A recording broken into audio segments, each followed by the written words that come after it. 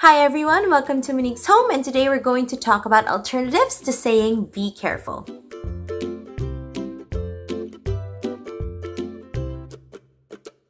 So it's easy to get so caught up and to just shout out or blurt out, be careful, or to stop. But instead of telling our children to stop, let's look inwards and tell ourselves to stop. Take a breather, kind of relax, and really think about what is it that we're scared of. Are they really in danger, or are we perhaps overacting a little bit? And what really does be careful mean? Will it really tell our kids what to do? So instead of saying be careful, here are a couple of suggestions next time that you're out with your kids. What we want our kids to really be able to do is to notice the danger around them, because we tell them to be careful because we're worried for them. And the best thing that we can do for them is to help them to notice these dangers around them so that they can find a way around them or to problem solve so that they'll be safe. So we'd help them to use their senses. Say things like, do you notice how the rocks feel in your hand? Is it rough? Is it slippery? Is it wet? Do you see barnacles? Do you see how sharp these barnacles are? Let them listen to what's going on around them. Do you hear water rushing? Because if water is rushing, then the rocks are probably slippery.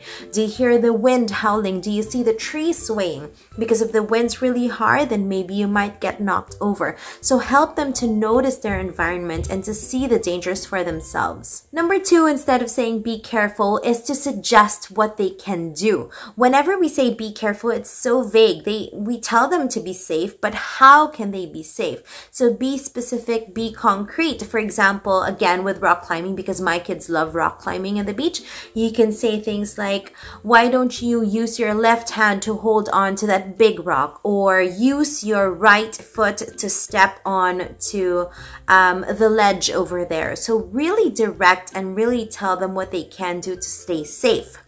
Another thing is to tell them or to suggest to them how they can go about doing these things. Do you want them to move slowly? Do you want them to move faster? Do you want them to watch their step to see where they're going? So instead of, again, being very vague, really suggest to them what they can do and how they can do it. Third thing, instead of saying be careful, is to really help our children become aware of what's going on inside of them. So it's not just about becoming aware of the environment, what's going on, the possible dangers around them, not just becoming aware of what they can do in the situation, how they can go about it, but really also looking in and seeing how they're feeling. Are they nervous about the activity? And there's just that fine line and striking a balance between acknowledging that nervousness, because maybe that's your body's way of telling you that you're not ready for an activity, but it's also trying to sort of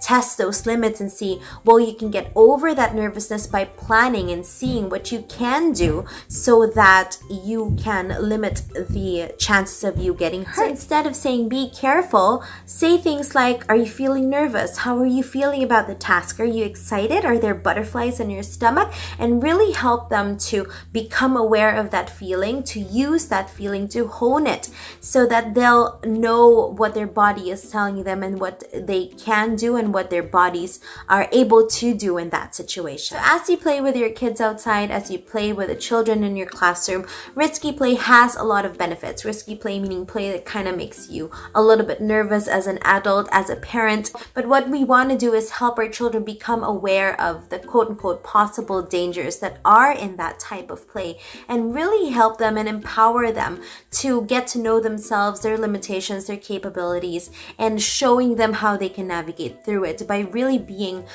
more concrete, being more specific with the things that we say to them.